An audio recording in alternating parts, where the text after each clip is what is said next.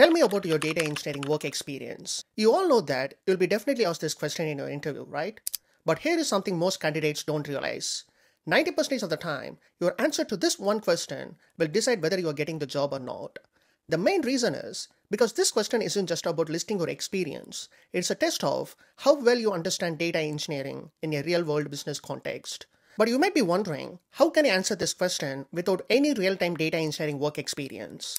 So for this, my best recommendation is to read as many case studies as possible related to modern data engineering work. So if you go to Google and type Customer and Partner Success Stories Azure, the first link would be from the official Microsoft documentation.